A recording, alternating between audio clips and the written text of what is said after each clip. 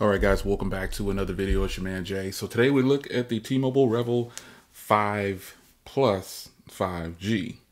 So this is a device that is one I was actually intrigued on when I first saw it. I was like, wow, I like the way it looks for one. And it is supposed to be T-Mobile's most affordable 5G device, coming in at $199. Now, there's a lot about this device, but some key points is that it has a fingerprint reader, facial recognition, and it has a 6.8 inch display, man. HD plus, which means it's going to be 720p basically on the display. So 1640 by 720. Now, some people might shake a leg at that, but I've learned that the display quality based on what TCL did, yeah. Now, I recently gave away my TCL 20 SE. Congrats to the winner of that device. No, you didn't see a giveaway because I didn't do it publicly. Ooh, this feels great, man, because it's got boxy sides. I didn't know. Ooh, that's nice. I never touched it before, never seen it in a store, nothing. Just saw it online, because I shop online. I don't like to buy in the store. They tend to try to overcrowd you with sales and stuff like that. But it has a 6.8 inch display, facial recognition. I believe this has a 5,000 milliamp hour battery too. Let me double check here. Yep, 5,000 milliamp hour battery, 18 watt fast charging, which is right here in the box. And it also has the newer braided Type-C cable. This is pretty dope right here, man. Whoa, they did the doggone thing. So 18 watt fast charger, which I won't use because I use a 65, or I have a 100 watt too, but this is going to be interesting to see what T-Mobile is doing with this device for $199. I like to try to get devices that are somewhat affordable, so that way, people looking could possibly, you want to save some money, you'll be able to do it. Now, this is just beautiful in the color shades. This is what I wanted. Ooh, this is way more beautiful in person, folks. Do you see this? Again, I never looked at this at a store, nothing. I just saw it online and ordered it. T-Mobile, you got a winner with this one. This is like it's got a frosted, is this a sticker on here? Oh, this is a sticker on here. Oh man, I'm tempted to leave this on here though, because I like how this, is it a sticker? Let's see. No, that's a frosted back. Okay, no, it's a sticker. Is it? I'm tripping right now. If it is a sticker, anyway, I like it like that. And it's probably not supposed to be there, but I can't get it off right now, so I don't want to troll myself on camera. But you've got a power button here with a fingerprint reader built into it. So I got a little vibration.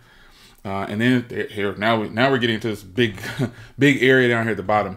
But this is a 6.8 inch display, and the display is 20 by 9, so it's super narrow. It is a tall device, which is fine. Let me see here. What's next to me? All right. Well, I got my Surface Duo, obviously, but let me grab something that's tall. Wow, that's a beautiful looking phone right there, man. Here is a tall device. So it's even taller than the TCL 20 Pro. Whoa, this is beautiful though. Ooh, this is so nice. So I won't bore you with the setup. I'll get this set up, and then I'll go ahead and let me get a 6.8 inch display though. How about that? I think it should be fair to get something that has a 6.8 inch display. And here is the Velvet. Okay, yes, there you go. It's not as big as one would think. It's actually the size of the Velvet. It's just thicker, but it's got flat sides, which is just beautiful, I'm gonna say. So again, I'm gonna get this all set up, and then we're gonna get into this video here.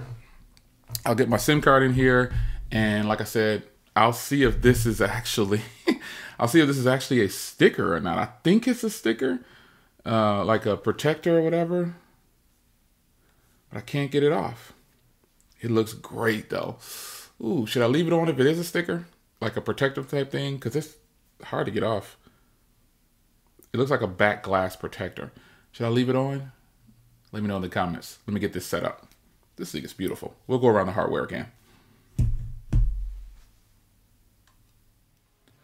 All right, guys, so we are back and I've got it set up and I've actually been playing with it for just a little bit. Wow, you know, it's actually refreshing. The more and more I play with this is like a plastic feeling version slash metal of the iPhone 12 Pro Max. This is what it feels like. It feels like an iPhone 12 Pro Max in my hands. And the reason I say plastic is because of the back has this frosted glass. Truthfully, I went and looked at T-Mobile's video and they didn't have this peeled off, so I guess it is permanently on there frosted, and that is actually beautiful. So, but yeah, this kind of feels like an iPhone 12 Pro Max, just kind of plastic on the back, but the sides feel aluminum and everything. And yeah, so the SIM tray is here. You get a SIM tray which doubles with an SD card slot, which you can do up to 2 terabytes. You got the volume rockers over here, and then obviously the power button doubles as a fingerprint reader. On the bottom, you actually have a headphone jack, a Type-C, and a loudspeaker. On the top, you have another microphone, and that's probably just going to be for noise canceling. But on the back here, you've got that 3-camera setup here, AI triple camera setup, it says on there.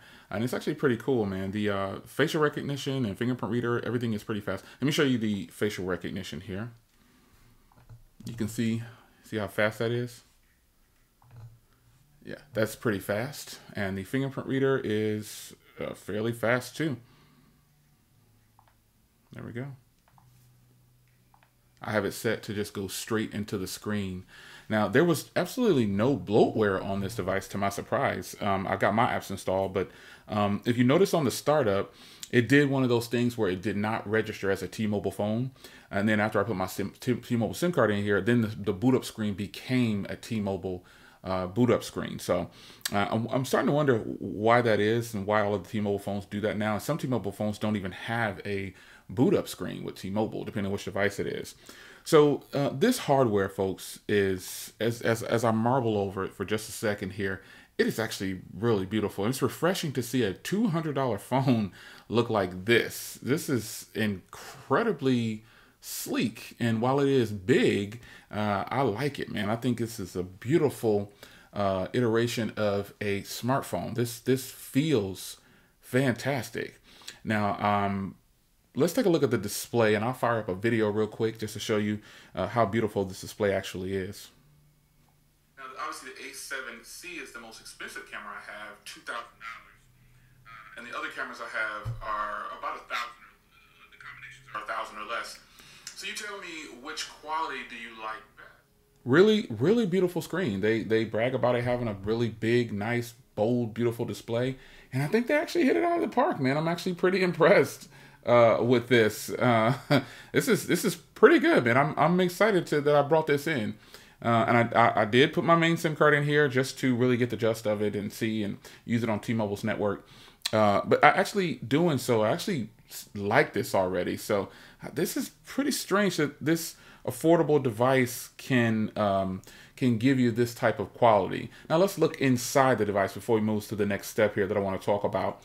And we'll give a quick run through the settings and I'll show you the cameras and everything. But the device itself is running one of the newer MediaTek processors, and people shake a leg at that, but in reality, this 700G is equivalent to the 765G in its performance and everything. So that's something to be excited about, because that's how T-Mobile and that's how some of these devices, you can have these low prices.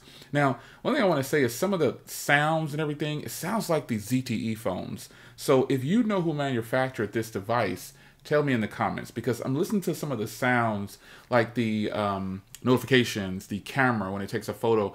I don't know who actually manufactures this device, but please tell me if you know who did in the comments, because for $200, this is fantastic, man. This is a beautiful, beautiful device.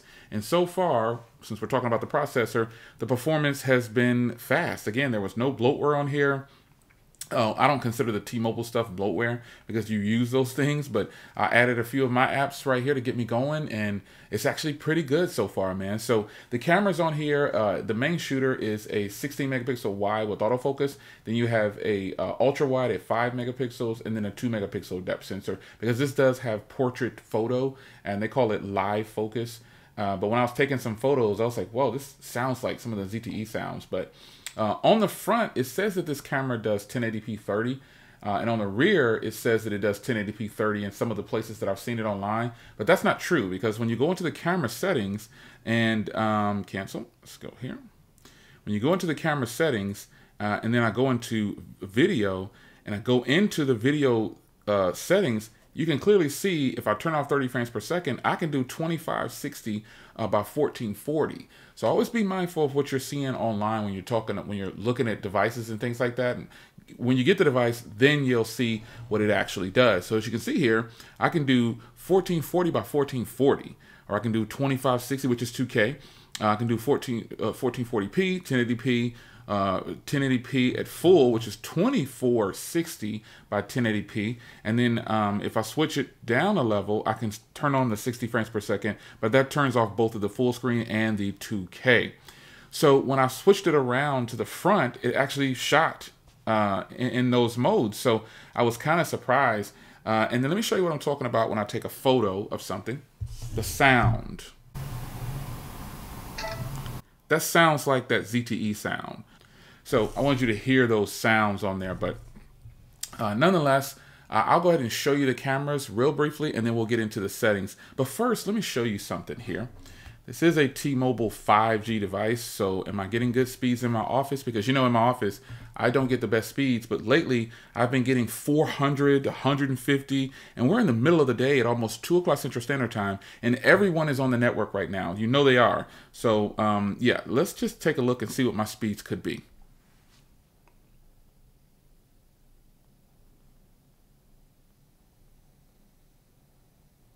So I would say T-Mobile is definitely improving their network, because during the middle of the day in my office, I could never get over 40. And we're at peak time and people are, look at this, 152. At some point I'll get 400 in my office, which I think is really crazy. But again, these don't really do too much. It's just letting you know these are the possibilities of the speeds that you could possibly get. So to my surprise, in the middle of the day, T-Mobile is getting 150 plus. Pretty strange. So they're making some improvements in my area, and I'm pretty excited about it. So now I'll go ahead and show you. And while that's not like true, that's not the millimeter wave file, like the one terabyte down. That you know, you don't need all of that. You only need about 10 to stream. So to get a comfortable stream or a comfortable video to play back at a higher rate. But nonetheless, I think T-Mobile has done great with this device so far. I am truly impressed with it, man. It is really, really nice. The hardware is nice. The performance so far is nice. So now I'll show you the cameras real quick, and then we'll come back and close this video out. Let's do it. So it's one of those really sunny days out, so I'm squinting a lot. But the camera can actually do 1080p 60, and all the settings on the rear. It can actually, looks like it can do it on the front too. So I think the quality is actually pretty decent just looking at the viewfinder over here. All right, this camera can actually do full screen, which is like 26 by 40 by 1080p, or it can do 1080p 60, which is what I'm recording right now, or it can do 2K, which is 1440p. I think that's pretty cool. No 60 frames per second at the 2K setting, 1440p, but still, it's actually pretty good video.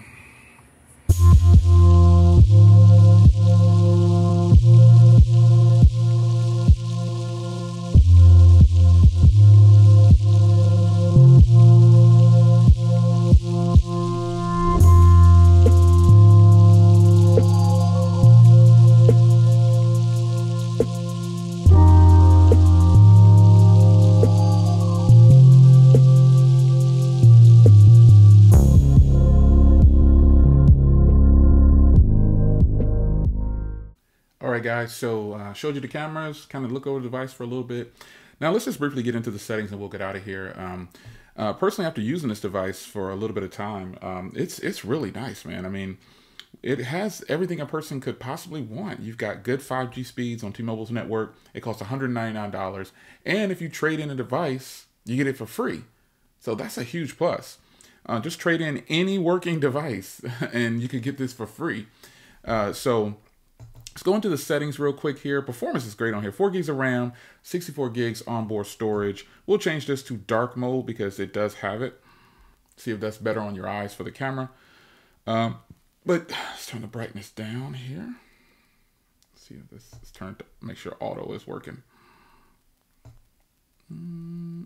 I'll put it about right there for now. So this is the settings, and this is a stock Android device. It seems like it has a mild overlay based on the app icon for the phone, and then the messaging app is some kind of white messaging app. This is why I think this is a ZTE device underneath all of this. And that's not a bad thing. It's just that I like it. I really do believe this was manufactured by ZTE. And if so, T-Mobile is doing great, and they probably struck a great deal with them to produce this device for them. So nonetheless, here's the stock Android setup. And you've got your internet settings and Wi-Fi and everything. You've got NFC and Bluetooth.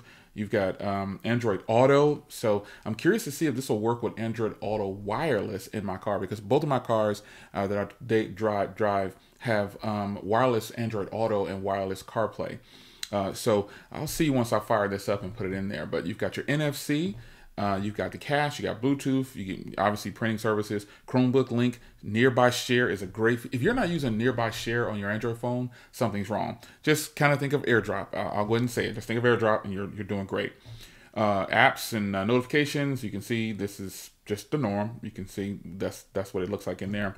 You got your wallpapers. Let's go into wallpapers real quick, and then we're going to see if this is actually manufactured by ZTE, unless they're using the Google wallpapers, and I think they are. Yeah, they're using Google wallpapers.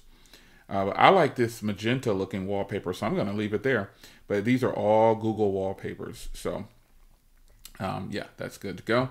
You've got your brightness, your theme, your dark theme, adaptive brightness. Let's turn that on and off so it can reset. And then you've got your, you know what? The timeout on here is 8 hours. Look at this. I've never in my life seen something that would let it time out for 8 hours. That's crazy right there. That's fantastic. They really have faith in their battery if they're going to let it. And I can't wait to follow up on the battery with this for you either. And you got your font size for your display here, whichever you want. You got your screen size. Let me raise my font size just a hair there so I can get it more to my liking, a little bit bigger. You got your screensaver is clock, or you can change it to whatever. Lift to wake and double tap to wake. Those are some great features right there. Your sound.